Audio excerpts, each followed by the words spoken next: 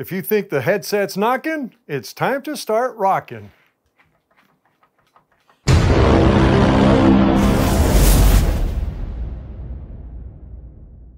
Hey folks, we are back with another video. And once again, we had a rainy, crappy day outside, so I figured, hey, let's continue working on the Yeti. My plan today was to rebuild the fork, but I decided to do a video on headsets. So servicing headset, since I have to remove this fork anyway, and also solving knock. This headset has a bit of a knock. I know the reason why. It's probably had this knock for who knows how long. Not a bad one, but a knock nonetheless, and it needs to get fixed. So we will go over that in this video, as well as how to properly service a headset, because there's a couple of things that people get wrong. I'm amazed how many bearings I've seen, especially bottom bearings, that have been either over-torqued, compressed, squished to a point where grease is coming out of them. I had one bike come to me last March where the bottom bearing, literally the seal on the outside, was deteriorated just from all the gunk buildup and all the rubbing against it. So, and again, all these problems can get solved. It's actually a very easy fix, so we'll go over that as well. All right. So with all that being said, let's get on with the job. First, I'm going to start on the bottom with the caliper and work our way up. In this case, I have two 5mm Allen bolts. Okay, so what I'm going to do is I'm going to take them and I'm going to crack them loose. All right, do the bottom and let's do the top. All right, that is two bolts the same size. Our caliper is off. Let's work on the cable holder. Now this, you have to be careful with. This is a pretty weak bolt. And when we get back into installing it, you really have to be careful that you do not strip the threads in the fork. I wish there was a better solution for this, to be honest. But if you're careful enough, you shouldn't have any issues, all right? We take our 2.5 and remove the bolt from the lower boot, just like that. Oh, nearly like that. Come on. There we go, okay? Leave the bolt in the plastic, no need to remove it, all right? Well, let's go to the top and take out the stem and the fork. First, we're gonna start off by loosening the stem. Now, you do not need to remove these bolts. Just loosen them by one turn, maybe 2 turns max, okay? That's all you need to do, done. So next, I'm gonna loosen this top bolt over here, right? The tension bolt. This is what creates tension on the bearings. So this guy, I'm not going to fully remove it yet. I'm going to readjust the camera when I fully remove it or loosen it. All right, I'm going to just leave it there. Let me readjust the camera. So we loosened the bolt, not fully removed yet. The reason I didn't want to fully remove it, I wanted to show you guys what might happen. So if we remove this thing, depending on what type of headset you have, the whole fork might want to drop. So you definitely want to hold the fork on the bottom, okay, before removing this bolt. So we can take this by hand now. Should be a couple of turns left. There we go. All right. So we're going to take the spacers. I'm going to put them on the side with the bolt. I'm going to take the handlebar. Always hold on to the fork, all right? And I'm just going to let it hang. Just let it flip over and hang. Okay, now I got more spacers over here at the bottom. I'm going to take those, put them aside. So now we have the headset cap. All right, I'm going to take out the headset cap, put it on the side, put everything in order so you remember where it's at, all right? And now we are going to slip out in this case, I have a rubber ring, my bearings inside. So I'm going to take this, I'm going to put it on the side. All right, and there is my fork. Next, we're going to go into cleaning everything in here and possibly repacking the bearings, depending on the condition that they're in, all right? This is the majority of the headset parts. Typically, the bearings would be with them, but since this is a Chris King headset, the bearings are inside the actual cups that go into the frame, right? So we can't take them out, but we will service them on the bike. We just have to give these guys a quick clean, and we're going to grab some paper towel and clean off any old dirt and grease, right? Oh, there you go. Okay. So get in there real good. This guy does have a O-ring that we can take out in order to make sure he is cleaned.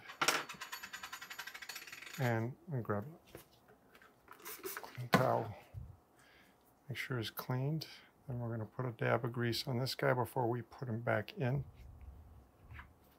Okay.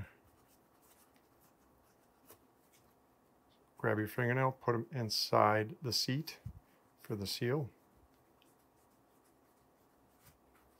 All right. Nice and clean. Okay, so now what we can do, grab any waterproof grease. All right, just dab it on the seal. Seals always, well, just about always need grease on them. Keeps them fresh, keeps them drying up. All right. And we're going to take this guy. We're going to put him back in his seat. All the way around and bink. This guy's done. Tension ring. Clean him real well. It's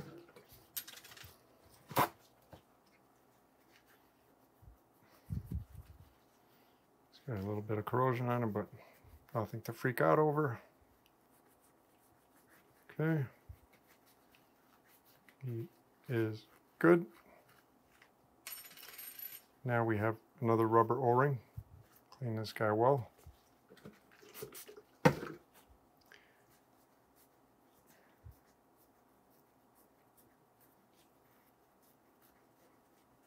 And on the side, we will put grease on him in a bit. Clean the underside of the cap where the O-ring sits. So that's the groove the O-ring sits.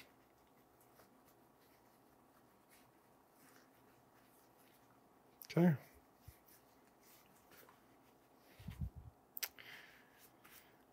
Cap is done. These are just the spacers. Give them a clean wipe in case there's some kind of debris on them.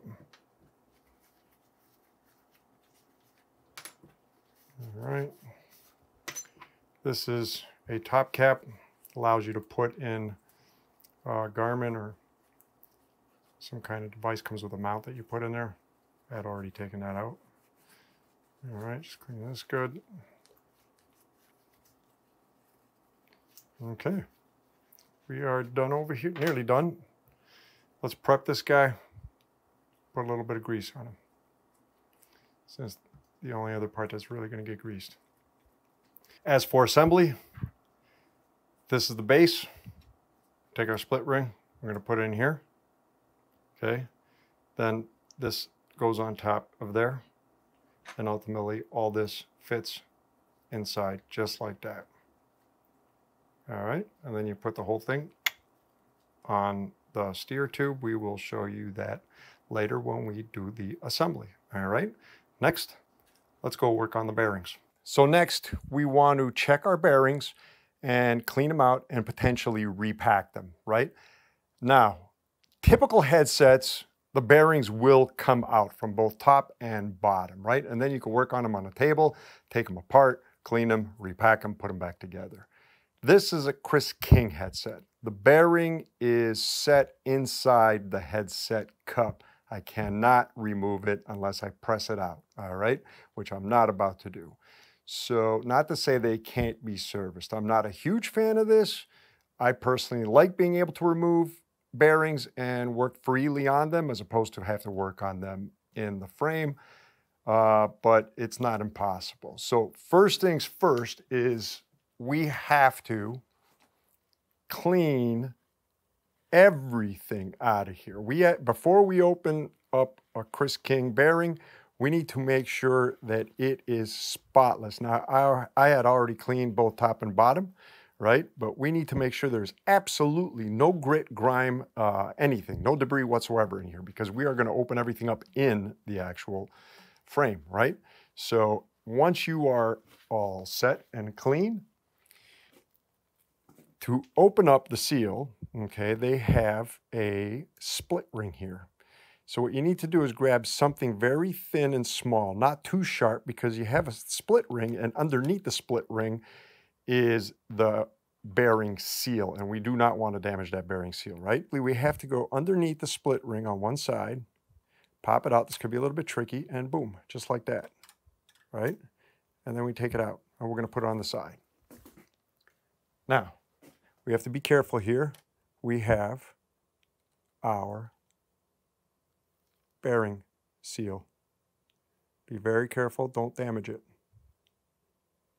All right, and we're going to put that on the side. And inside we have our bearings, right? Now, cleaning this is actually a bit of a pain in the butt. In this case, these bearings are in excellent condition, right? I mean, they are in really good condition.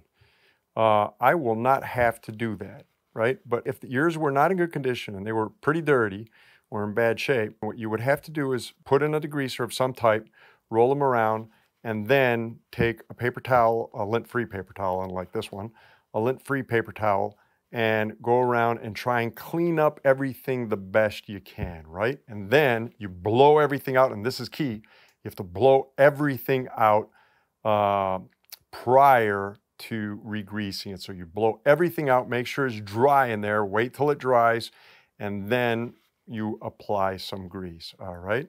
Now this one here, as you can see, it's actually in really, really good shape. I am not about to even start trying to remove grease from the inside in here. What I'm going to do is just put a couple little dabs of grease in there. And to do that, we're just going to put a little bit, right? So just take a little bit of grease, put them on the edges, just like that.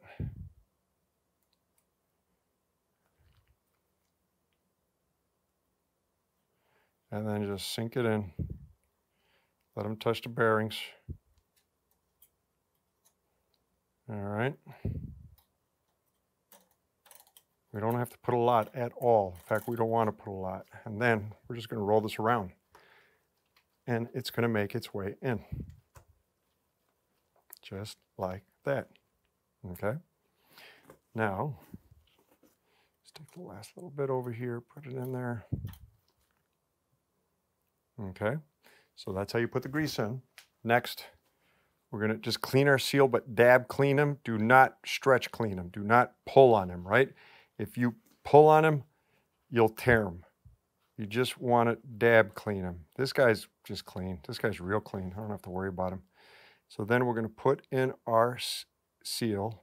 Now, he might be a little bit tricky. You got to make sure he is tucked in and he will fold on you. So make sure there are no folds and make sure that he is in. Okay, and when I mean in, he's got to be in both ledges on each side. Then we take our split ring, clean them.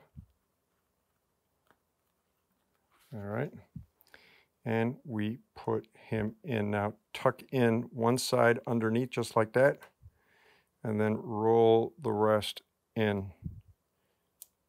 Just like that.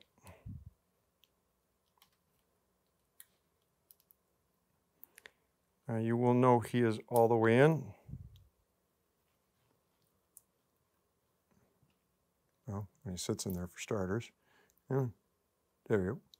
So he's not all the way in. There's a bit of a step. You have to spread them out so there is no step on the split, right? So let's try and shove him back a little bit and boom. Nope, still just a little bit of a step. There we go. Now he's in. See? No step. Nice and flat. So the top bearing's done. You would do the exact same thing to the bottom bearing. Unfortunately, with the bottom bearing, you're going to have to either work from the bottom or you're going to flip the frame upside down, right? So a bit of a pain in the butt. I'll do it off camera. I don't need to waste more time on here, but you get the idea as far as how to clean and repack a Chris King headset. Next, we clean our race and our steer tube, right? You grab alcohol on a rag and you clean everything that you can from the steer tube. Okay, just make sure there's no grit anywhere around here. Now we put them back together. When it comes to assembly, here's one thing that people get wrong. they put way too much grease in their headsets, especially on the bottom. Folks, bearings don't need a lot of grease outside. They only need a thin layer for protection, all right? Bearings work from the inside. The grease goes inside, it's contained within the seals, and ultimately the races allow the balls to go round and round and round as freely as possible, right? So we do not want to attract dirt, and grease attracts dirt. So it is amazing how many lower bearings I've seen absolutely destroyed because of over-greasing and dirt just grinding away at the seals, right? Which just destroy the bearings. We just want to take a little bit of a Q-tip, and this is too much on this Q-tip to be honest, and we just want to go around just like that. Okay, and we're going to wipe anything. I put way too much on this Q-tip, I didn't notice that. Let me take some out. And we're just going to give it a little bit of a coat. That's it. And even that, I'm telling you, is way too much. I'm going to wipe off some of this. All right, that's all we want to do. We just want to protect it from moisture. We want to do the same from the top, and although it's going to be hard to see, I'm going to do the exact same thing on the bottom. I'm just going to put a coat on the bottom. It's going to cover the whole outside and the inside of the bearing. If these bearings were in your hands exposed, you would just put a thin film on them before putting them in. All right? That's all we need. Now, when it comes to greasing the race, do not put too much grease on the race. In fact, a thin coat is all that is needed, and only on the top part in here. You do not want any grease sticking outside of a race, right? The reality is, whatever grease we just put on that lower bearing is going to squeeze into little cracks on the race. We do not want grease sticking out, plain and simple. It's only going to cause you trouble down the road, all right? So now that we have this greased, we're going to take our shock and put it in, all right? So next, we have our head. Now, there is an O-ring in the head. Sometimes it could be a little bit stiff. This one fell in real nice, okay? So we're going to put that in. We're going to squeeze it down, squeeze, compress everything, right? So in this case, I had 2 spacers on the bottom, all right? Then we're going to take our steer and we're going to twist them into place. Now make sure all the cables align as they should, right? Make sure they're in front of the fork, just like that. We're going to put our steer in. Then I had 2 more spacers, 1 and 2. Okay, unfortunately, this one's a little bit too short, so I'm going to put in a 3rd spacer. I'll take care of that guy later in order to get the height that I need to lock down the top cap. I got the bolt in the top cap. Take out my 5mm. We're going to screw them down. Now, here's another mistake that people make. They over-torque their headsets, plain and simple. You do not need a lot of torque. The whole goal is to eliminate knocking, right?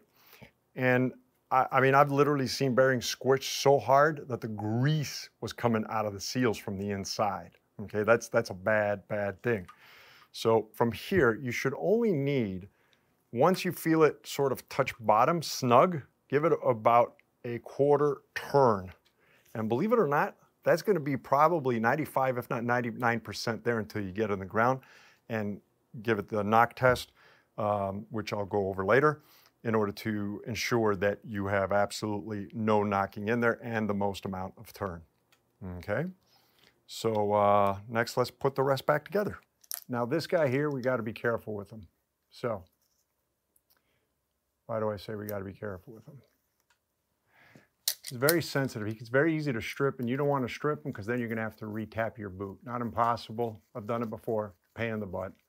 So make sure he's in there correctly, right? And then just lightly tie him down until he's finger tight. You do not need to go any more than finger tight. We're talking about 1 or 2 Newton meters here. That is it, done. He will not come out, right? In fact, don't do him too tight yet. In fact, Make it where he can move a little bit because we're going to need to adjust the cable when we screw in the caliper, all right, which we are going to do next.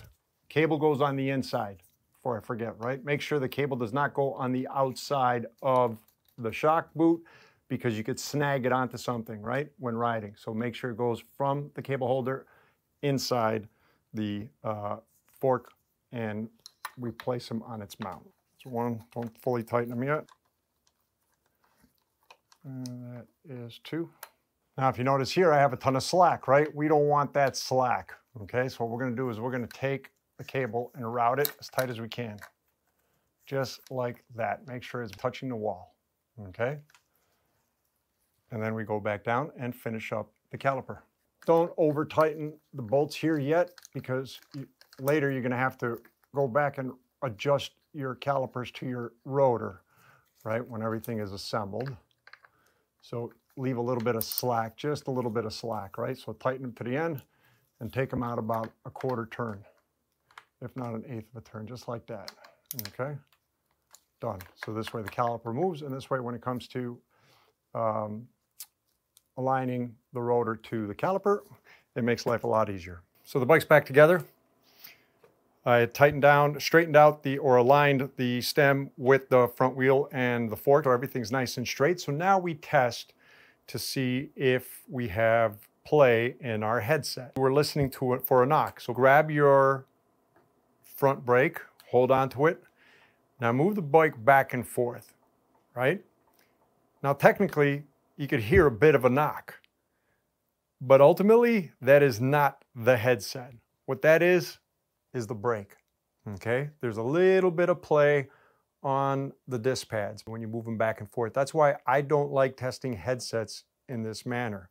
What I do is I turn the wheel at a 90-degree angle and then I rock back and forth.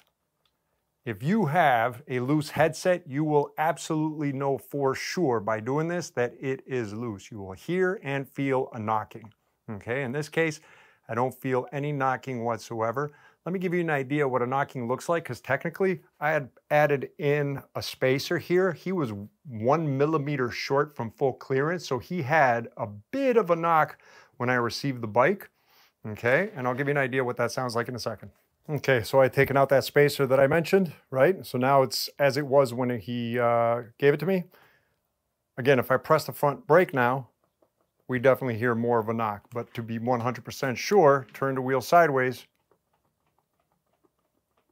and you could hear it. Not much, it's not a huge knock, but a knock nonetheless. Touching. So, but a knock nonetheless. That's the cable, actually. This cable's way too long. This bike's a bit of a mess, man. It needs a lot of cleanup. So again, you do not want any kind of knocking. If you find that you can't get rid of play, that means that you do not have enough clearance from the top part of your stem to the top cap, okay? Or the top part of the steer tube to the top cap. Watch this. This is gonna solve the problem immediately. Okay, screw this guy down. Again, fist tight. There we go.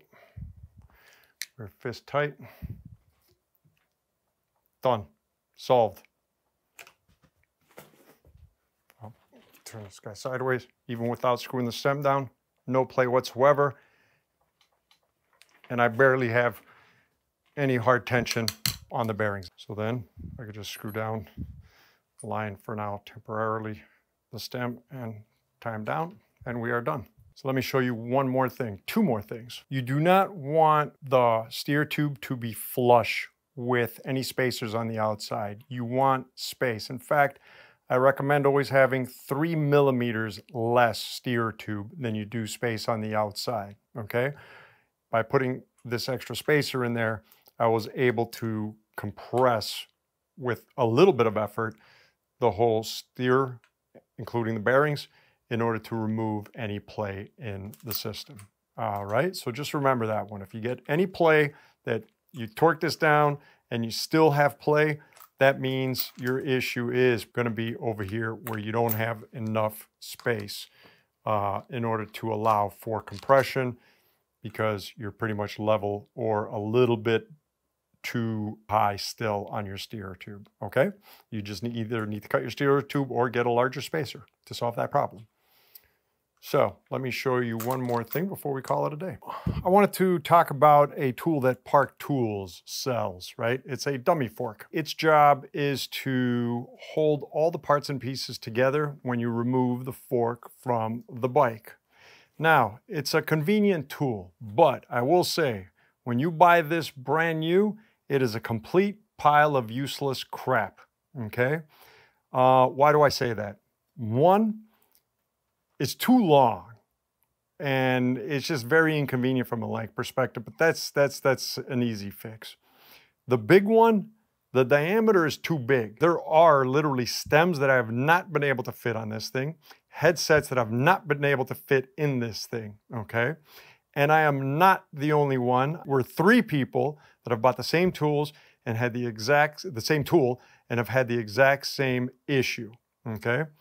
So the way I got around it is I took a belt sander and I literally sanded the entire outside in order to shrink the diameter of this. So now it works real well. It's not all that bad. Way better than when I first bought it. Honestly, I was gonna throw it out, right? Because what pissed me off was I actually called up Parktool on this. So I spoke with Truman. And his response was, oh, okay, yeah, well, it sounds like maybe we'll look into it, basically, is what he said, right? And I'm like, dude, I mean, I literally can't fit spacers on this thing. It's just ridiculous. So I don't know if they fixed them now, but I know we're 3 of us that have had it, and all 3 of us had the same fix, which was sand down as much as you can on the outside over here. So what I did, again, I sanded it down, I cut it, put a new star nut in there, and it's a lot more convenient now. But the way it works, essentially, again, when you take apart a headset, we're gonna do that right now to give you an idea what it looks like, right? So we'll start off with loosen the stem bolts. Don't take them out. Take out your tension bolt, right? And then remove everything in order, okay? Just watch your fork doesn't fall. Okay, now we remove the fork. Okay, I'm gonna put that down. And then I'm gonna take this guy and I'm gonna replace him. Let's see with Chris King, so far so good. So I'm gonna put the cap back on, not too bad. Actually, this one, nope, we're good. Okay, so then I'm gonna put the spacers, just how I found them. I'm gonna put the, where are we? Yeah, we're here. I'm gonna put the stem, and put the rest of the spacers and the top cap. And in my case, I have a lot less extra now than I had before. Before, I mean, I literally cut off a good solid 4 inches from this thing, if not more. It's just ridiculous. I mean, it literally was way too tall. All right, and that's it. So now I have everything together, nothing's flopping around, and ultimately I could go work on the fork, which I am gonna do for the next video anyway, but I just wanted to show you guys what this looks like, what the issues are. Again, is it worth the money? No, it's too expensive. 2, Parktool, you gotta fix this crap, plain and simple, because it's unacceptable that you guys sell this like this, where you can't even fit a stem in there, for crying out loud, and that's just not one stem, many stems.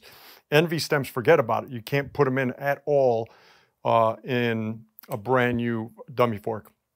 So again, guys, I just wanted to show you that one, and hopefully you'll learn something of it. If you decide to go get it, again, you're gonna have to, most likely, unless they fix it, you're gonna have to sand down the outer diameter of the tube itself, and then you could cut it to whatever length you want. And the nice thing about cutting the tube short is what I can do is put a spare 30mm spacer on there, have enough millimeters outside in order to put down the top cap and make everything nice and tight and snug. This way, everything doesn't flop around if you decide to move the bike or put it somewhere else, right? It sits in there nice and tight all together. So really handy if you cut down this tube, all right? And there you have it, folks, a fully serviced headset. Again, not a hard job. The big one over here is don't over grease. You do not need anywhere near the grease that you think you need for a headset. Literally, you're applying only a thin film to the bearing walls. Applying more grease isn't going to help the bearings spin quicker, man. The grease is on the inside, the bearings are on the inside, the races are on the inside. That's all protected. It's an internal mechanism that spins and spins and spins. Putting grease on the outside does nothing. All it'll do is collect dirt, and essentially that will wear the bearings as the dirt makes its way inside, and it will make its way inside, right? The other one is you do not need to crank down the tension bolt over here. Really, you'll be surprised how little pressure is needed in order to remove all play within a headset. There's not all that much. As long as it's properly cut at the steer tube and you have enough space. Again, 3 millimeters is the max you need. 2 millimeters is the absolute minimum. So anywhere between 2 and 3 millimeters will give you more than enough space for any top cap. I don't want to say any, well, just about any top cap. I haven't tried all of them, obviously, in order to apply enough pressure where you're not killing the bearings, you're giving yourself the most amount of play that will lengthen the life of the bearings on your headset, okay? That's the two big ones on this. Don't overgrease, don't over tighten that. Folks, if you like the video, please give it a thumbs up. It really helps with the YouTube algorithm. It's amazing to see more and more people around the world watching the videos and learning something new and asking questions. Please, if there's questions out there that you have answers to, feel free to help others out. It would be much appreciated. Subscribe if you want to see more videos. Click the bell button, ding, ding, ding, ding, ding, ding, if you want to get reminded when new videos come out. All right, until then, hope all is well with everyone, and we will be talking to you soon. All right, take care. Have a good one. Bye.